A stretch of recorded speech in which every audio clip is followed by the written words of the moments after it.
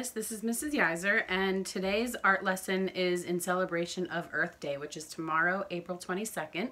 And it's a great opportunity to get outside, and I don't know if the weather's going to be nice, but hopefully it'll be nice enough where you can get outside today and go and collect and find some beautiful natural objects. So I'm just going to turn my camera.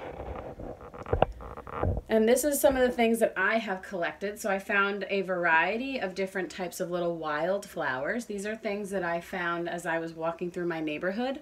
And I found different types of greenery. So these are blades of grass. This is some petals from a rhododendron bush in my garden, back in my backyard. A stick. This, I don't really know what it is, but it's really a cool shape. So I thought I could do something neat with that.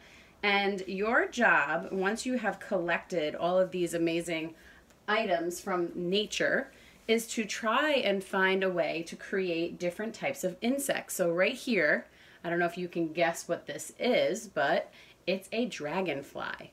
I find dragonflies to be absolutely beautiful, and they are really cool because they eat a ton of mosquitoes.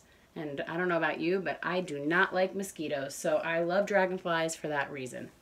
And I found some leaves to use for the wings. I used a blade of grass for the body because they have a long body and a long tail. I used a flower for the head, and then I used 2 sticks that I broke for the antennas.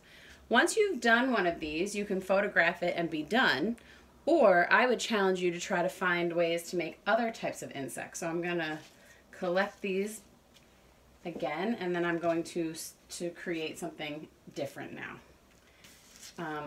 What should I make? When you think about insects, insects have 6 legs. If you wanted to make a spider has 8 legs. That's called an arachnid. You could also make spiders. I think I want to make a butterfly. So, I'm going to start thinking about the body, and I'm looking at what I have here. So I think I want to make this the body. I think this is really pretty, and I could pull off a couple of these purple flowers just to make so that these are the 2 antennas. So there's like the head, the antennas, and this is the body. And I'm going to put that down on my paper. I wish you could see the antennas. There we go. And then I'm going to think about the wings. Now, I don't know if you're aware, but butterflies are something called symmetrical. Most insects are symmetrical. Symmetrical is what happens when you divide an object in half. If it's the same on both sides, it's symmetrical. So I'm going to take these 2 leaves that I have, and I'm going to put them on either side towards the top, for the top part of the butterfly wing. Then I'm going to take these leaves, and I'll try to find 2 that are similar in size. And these will be the bottom. Yeah, they're a little big. I'm going to rip them. And monarch butterflies are the types of butterflies that have very beautiful designs on their wings. So I'm going to actually use these little tiny flowers that I broke off and create designs on the wings. Now, as I said, they're symmetrical, so if I do it to the side, I'm going to do the same thing to the other side on the wing. Oops. This is fun. All right, now I could I'll put one of these here, and I'm doing this symmetrically, so I'm going to put the other one here. These are really pretty little white flowers. I can pop those off and put one here. And one here.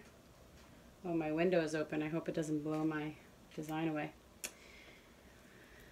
And how about these? We'll put one. These are really pretty. These are like wild pansies. One on this wing.